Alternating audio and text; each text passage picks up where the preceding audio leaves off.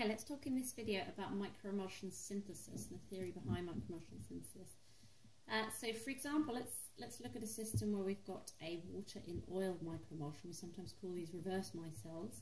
Okay, so these are our water droplets, our aqueous droplets in our oil phase. Okay, if you've just got plain water droplets and they collide together, remember micelles are dynamic. If they collide together and then just split apart, then they're just going to stay as water droplets. They're going to be then bigger water droplets and then go back to being smaller ones. Okay, if you've got two beakers, and in one beaker you've got your surfactant, your oil phase, sorry, so for example hexane. Within the hexane you've got water droplets that contain, for example, gold chloride, and then in your second beaker you've got hexane that's got aqueous droplets containing, for example, sodium borohydride. Okay, so a second phase. Then what happens when you mix those two beakers together? You've got your micelles containing your A reagent, and you've got your micelles containing your B reagent, and if they collide together and the contents mix, then A and B are going to react together. Okay, so if A, as I said, is something like gold chloride and B is something like sodium borohydride, the sodium borohydride is going to reduce that gold, those gold plus ions to AU0. The gold zeros are going to then nucleate together to make nanoparticles. Okay, so you've got your A reagent, your B reagent, the micelles collide, the contents mix, they split apart, and what you've got is an equilibrium distribution of all your reactants. If those reactants then react together to make your AB product, those are then distributed within your micelles that are split apart. And if AB is something that is solid, so gold, for example, is a solid material, then you're going to get nucleation of that solid within that micelle. Okay, so it's analogous to that boundary organised biomineralization that we've talked about. Okay, so you've created essentially a little tiny region in which your solid material, so for example gold, can precipitate within. It can't precipitate and grow and continuously get bigger and bigger. It's only got a confined space and a limited amount of precursor to actually do that nucleation and growth. Okay, so the growth is limited. Okay, so essentially a microemulsion droplet is a nanoreactor. Okay, so looking at the factors that can affect particle size. Okay, so there are lots of factors that can affect particle size in microemulsion synthesis. So for example, this is synthesis of gold nanoparticles. Now, one thing to note here, it doesn't necessarily, so normally what happens within these systems is the factors that affect particle size. What you're actually doing, you're tailoring these factors to actually affect the size of the microemulsion droplets. So for example, you might have one microemulsion where the droplets are, say, 50 nanometers, and you might have another microemulsion with different components or different ratios of things where the droplets are a different size. Okay, and the size of the microemulsion, you can actually there's various techniques by which you can measure the size of microemulsions, so small angle neutron scattering, for example, and then you can measure the size of the nanoparticles that come off. And if you've got big microemulsions, they don't necessarily always tally to nanoparticles of that exact size. Okay, it's often we find with microemulsion systems that they're actually a little bit more complex than just the size of the microemulsion droplet means that you get that size of nanoparticle.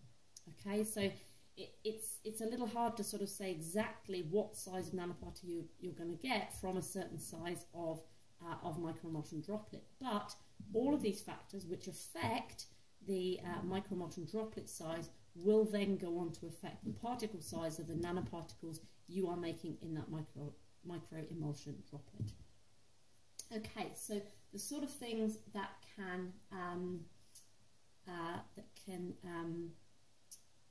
affect microemulsion droplet size and thus have an influence on particle size in microemulsion synthesis.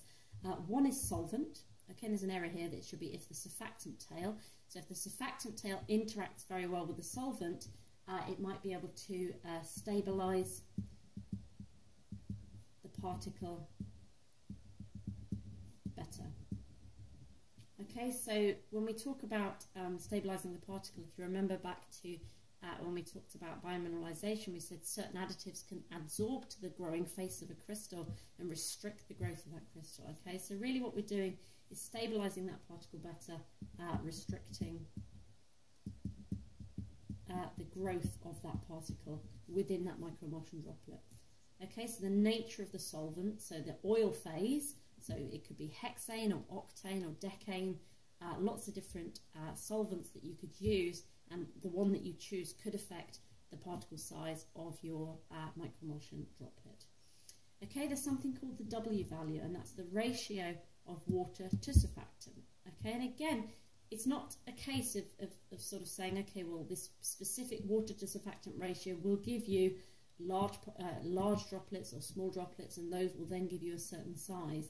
It's a case of saying, okay, well, if we vary the water to surfactant droplet, we can observe in our system, the water to surfactant ratio, sorry, we can observe in our systems that, say, in one system you maybe get larger particles, in another one you get medium-sized particles, and in another one you get really tiny ones. Okay, but again, it doesn't necessarily tally to the exact size of the droplets that you've got. Okay, so W value, that's your water to surfactant ratio. Okay, so more surfactant is likely to stabilise your droplets really well. Less surfactant, you might get droplets that, say, coalesce together more quickly, or you might get larger droplets. Okay. Type of surfactant and co-surfactant. Okay, so we talked about CTAB in one of the other videos. Okay, so CTAB is an example of a surfactant, but you might get surfactants that have, say, polar head groups that involve say, for example, hydroxyls or sulfonates. There's lots of different surfactants out there, and the type of that surfactant is going to change the nature of your micelle droplets and the chemistry that goes on when you do your microemulsion synthesis and when you do your precipitation. Okay, something you can also do is have co-surfactants. So you might have a micelle where you've got your normal surfactant that's stabilising that micelle. Let's just draw it like this. And then you might have a different surfactant mixed in that's then changing the nature of your micelle droplets and also then changing the nature of the chemistry that goes on inside. Okay, so there's various systems where people use combinations of different surfactants to achieve certain effects in microemulsion synthesis. And then finally reagent concentration. So the concentration of your A and your B reagents in the microemulsion droplets is going to affect the particles that come out there, and that's really just on your familiar considerations of supersaturation. Okay, so to get precipitation, you need to be above a certain level of supersaturation. Okay, so if it's dilute or if it's concentrated, is going to affect how your solid precipitates out of that solution that you've made, and that might then influence, for example, your particle size or shape. Okay.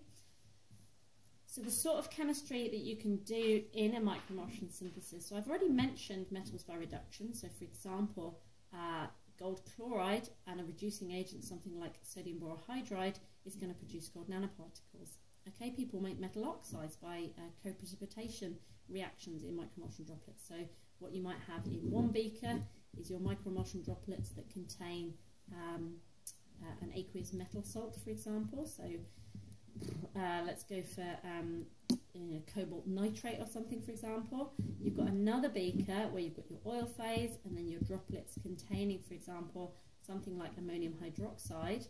Okay, if you combine those together, the micelles are going to mix. You're going to get your cobalt nitrate and your ammonium hydroxide, and then you're going to precipitate out cobalt oxide nanoparticles.